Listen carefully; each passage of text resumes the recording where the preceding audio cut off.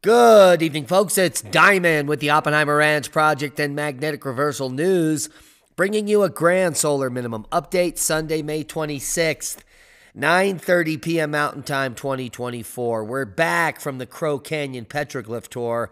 All was a success. And we have two great stories to kick off the evening.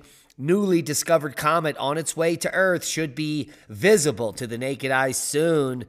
And a pop in plasma density on the telemetry shows that we may have aurora tonight. Keep calm. It's boom time. More bad news across the U.S. At least 18 people are dead after tornado-spawning storms strike the central U.S. on Memorial Day weekend.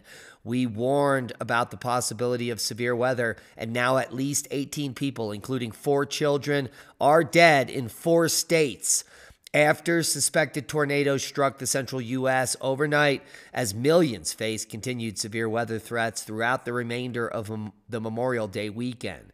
Just under 109 million people across broad swaths of the U.S. were under threat of large hail, damaging winds, and fierce twisters Sunday.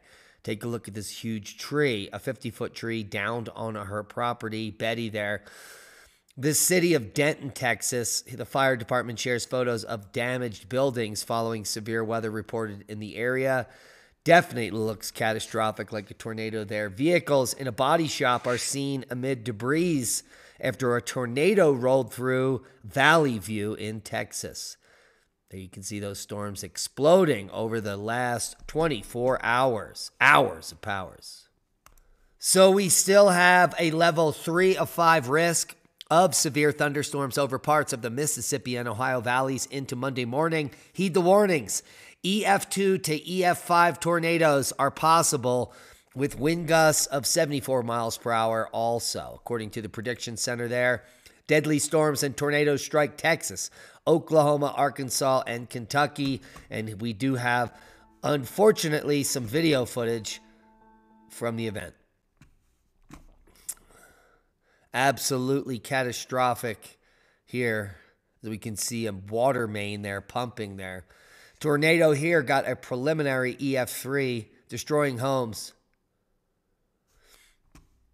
Sad state of affairs. We've been reporting on this destruction now for days, and it appears to be continuing with even more turbulence on airplanes, for goodness sakes. Governor Abbott provides an update on Texas's severe weather tornado response efforts in Valley View. We will leave you links below. Over 220 buildings were damaged, 100 people injured, and more than 200 homes or structures destroyed, as well as 4 deaths.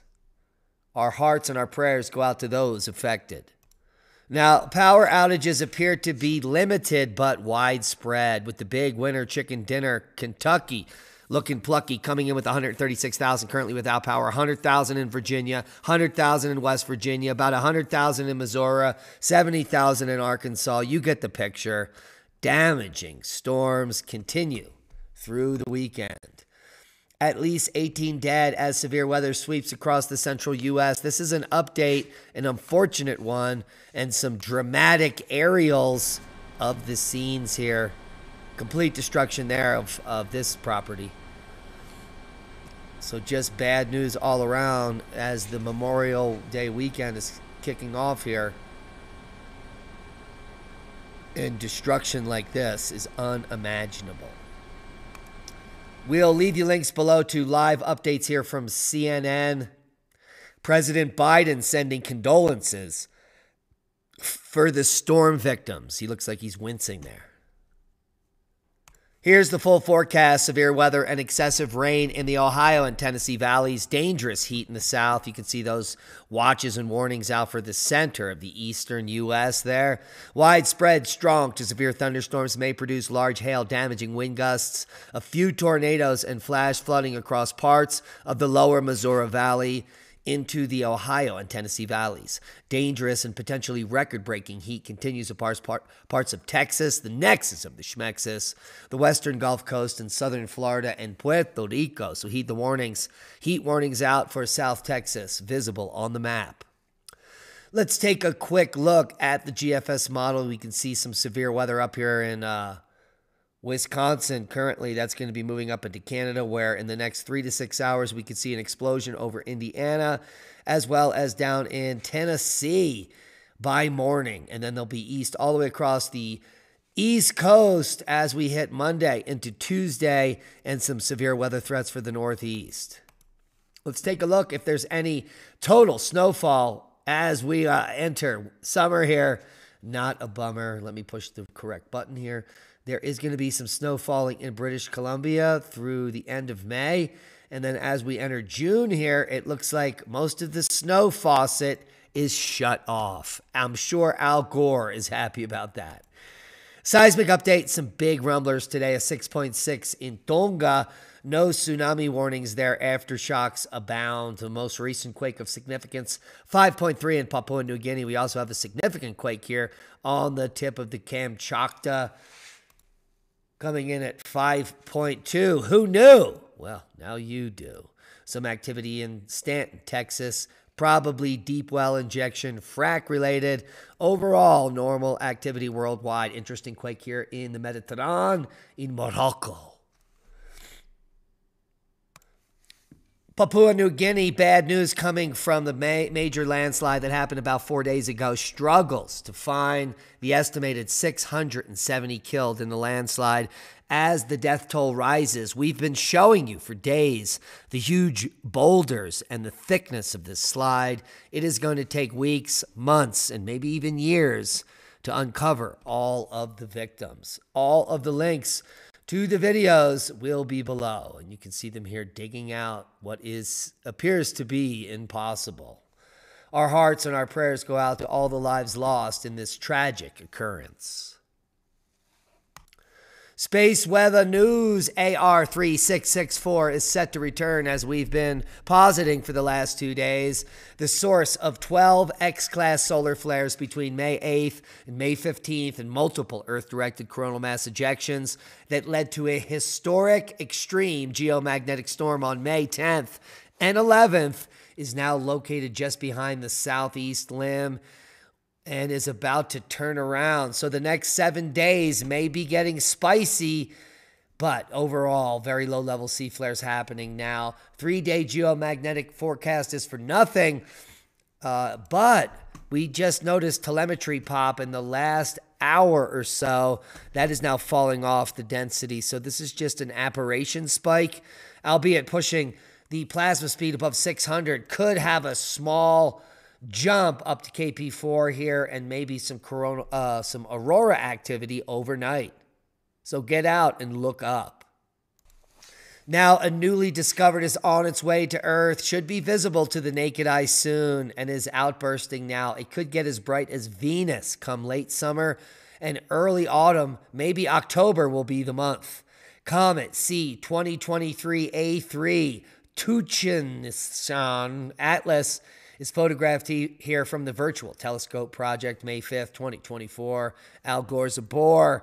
But eyes on the sky, folks, people. Comet C 2023A3 Tucson Atlas has a good chance of getting bright enough to be visible to the naked eye in the coming months, which means this is an electric comet.